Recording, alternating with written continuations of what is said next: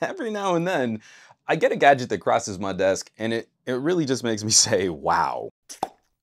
The folks at iFi Audio sent over the xDSD Gryphon portable DAC amp for me to test drive, share some thoughts, and my thoughts are, wow. I've played with a little iFi gear in the past, but never really long enough to feel like I could properly review it. I've always had a soft spot in my heart for the hip DAC too, because we're in a golden age of portable audio right now. Little Bluetooth options, those flask-style DACs won't break the bank, but deliver audio quality that we used to need. Much more expensive gear to produce. So I'm just spitballing here, like, okay, what if we took some of that portable magic and we beefed up the case a little to include a ton more I/O and built a no compromises Swiss Army knife crossover audio solution? It's this. You would get this thing here. The Gryphon is what I was just describing. This thing is nuts. I've got to describe a little philosophy in these videos. I've been recommending portable DAC amps for folks who might not consider themselves audiophiles because they're a noticeable improvement on most laptop or PC headphone jacks. I think they're really handy. You don't have to pay a lot. They're good ambassador products to get people up to speed with higher quality audio. The Gryphon is a bigger step into audiophile. The ease of use holds true. You can plug it in or connect it over Bluetooth, then you pop on some headphones, you turn this little dial, and sound comes out. It could be just that, but there's so much more to this box. The front face has our power button volume dial. You press it in to turn it on, and then you get really nice articulated clicks for volume adjustments. A little button here to toggle X space and X bass, and then you long press it for all of your settings and options. Then there's also a mode selector, so you can cycle through analog, digital, and wireless connections. On the front face, we have a balanced 4.4mm connector and a 3.5mm S-balanced connector. That's iFi's label for an amp configuration that tries to bring the benefits of a balanced connector to a single-end headphone. Now, turning this around, the rear panel is where things get spicy. Single-ended and balanced ports, SP-diff, a USB-C that can act as a data-only port or a data and power port, and then there's a separate USB-C just for power, depending on how you want to set this up. The absolute crazy thing about these rear ports, they're inputs and outputs. You can route your music to another component, like say you had a specific amp that you really like to use. Kind of blowing my mind how well this works. The Gryphon can be a total one-stop shop, DAC and amp, or you can interact with the DAC or the amp separately to play nice with gear you already own. I've never used anything quite this flexible before. And next to the USB ports, there's a three-way switch to toggle additional presence or bass or both. Internally, the Gryphon is sporting a Burr Brown DAC and is rated for some pretty extreme playback. I'm just gonna put the numbers, the list on the screen. This is gonna float here for just a bit so you can just read through what's going on this piece of hardware here. Also inside, one of the newest Qualcomm Bluetooth chips supporting not only aptX adaptive, but also LDAC up to 96 kilohertz. iFi is trying to future-proof this with a separate Bluetooth engine that can be updated again, separately from the rest of the unit so that it might be able to support future Bluetooth codecs. It could be kind of interesting to see if maybe someday, if there's enough interest in this, that maybe we could get LHDC on this box too. Gryphon is packing a 3600 milliamp hour battery rated for up to 10 hours of playback. All of those ratings are heavily dependent on what you connect it to and what you're powering it with. I got just under 7 hours on my very first listen using my Odyssey Euclids and connecting over Bluetooth with LDAC. Runtime estimates won't really matter as much if you're using it as more of a cabled solution. The kind of cool thing about having a battery in a solution like this, it can draw more power from the host device, or it can kind of run on its own. And then the battery is responsible for powering the internals, which should also minimize any issues with dirty power, depending on what you have it connected to. The numbers bear this out. I'm in margin of error territory where I'm absolutely exceeding the recording capabilities of my little USB audio interface, and I can't really demonstrate any better just how low noise and low distortion this thing really is. Back to the battery, if you charge it while it's off, it should be able to complete a full charge, 0 to full, in about 3 hours.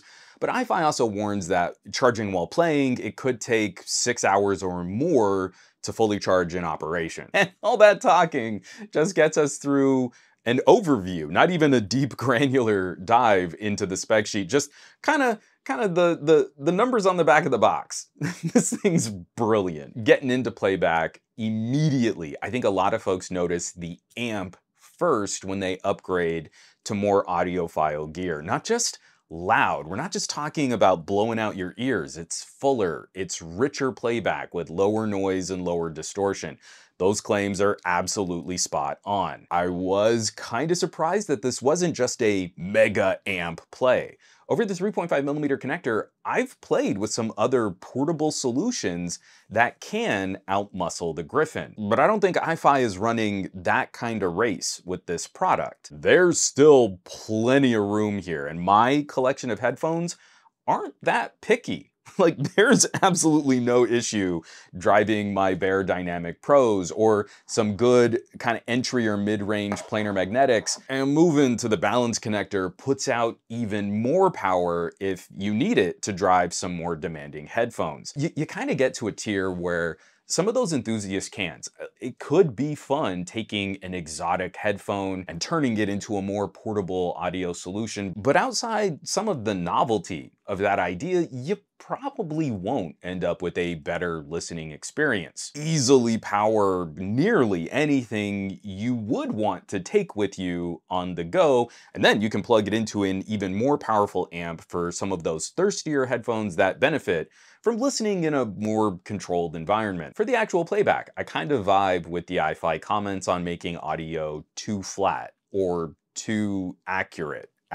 If your headphones are a little more analytical, that might not be as much fun if you just stick with straight playback and bit perfect filtering. I've spent a lot of time pairing these with the Odyssey Euclid, and just that little nudge of space and filling out the lows, it was just a little tastier. It was a little more fun without feeling like I was really stomping on some kind of EQ preset. Those characteristics influenced by the DAC.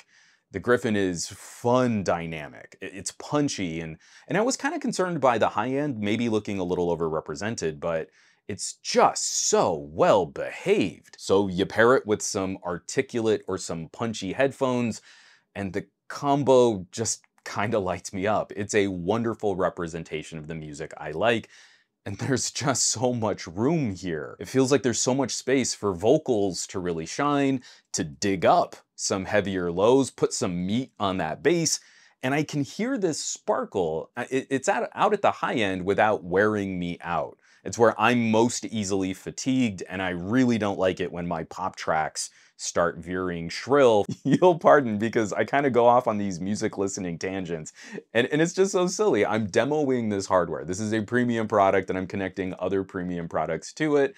I go through my normal playlist. I've got that linked. It's on Qobuz. And then I just say, hey, you know what? I haven't jammed some Vampire Weekend in a while, and I get to Horchata, and there are all those playful little xylophone and bass pulses, and they're just so clear and clearly separated from each other and from the vocals, and it just helps carry the whimsy of that track. It's so cute. And I'm listening to this fun little song on brilliant hardware, and I'm just sitting there, and I'm just kind of grinning like a total dope. And I loved it. Now, no product can ever be completely unicorn perfect, and there's one tiny omission here too.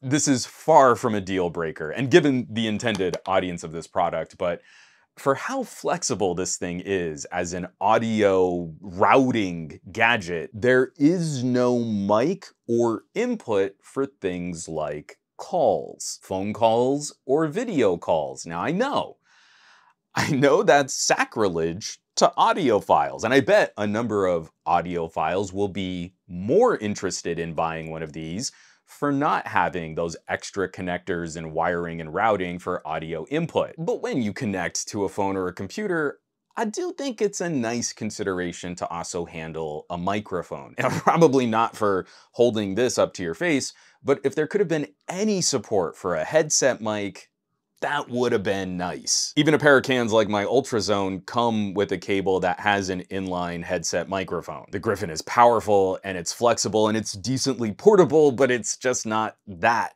kind of audio gadget.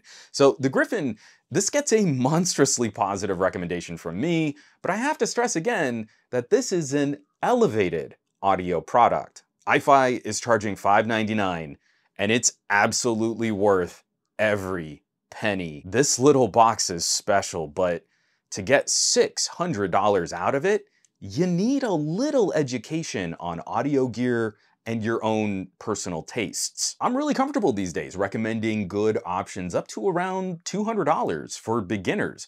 I feel you'll grow into what those little portable solutions can really do. The Gryphon is a tier above that. It might take a novice a little longer to max out what they can do with it. All the settings, all the options, all the connections, but getting to play with one for an extended test drive, it really has no equal. It fits in so many places. It plays nice with portable gear and proper desktop listening gear. The Gryphon made me say, wow. And if you love your ears, I hope someday you'll be able to take one for a spin. Oh, I will, of course, leave some links down below for more information on the iFi Gryphon, where you can shop one of these bad boys online. As always, thanks so much for watching, for sharing these videos, subscribing to the channel. All the support lately has been absolutely rocking my socks. If you're checking out links below, heading to my home site, SomeGadgetGuy.com, shopping a little merch, or if you're joining the list of names scrolling by on your screen from my Patreon, patreon.com/SomeGadgetGuy, this list is basically the coolest collection of tech pals in the universe. So I hope you'll check them out. Now, you know where you can find me around the rest of the internet, at SomeGadgetGuy on the Twitters and the Twitch, not so much on the Facebooks and the Instagrams, and I will catch you all on the next review.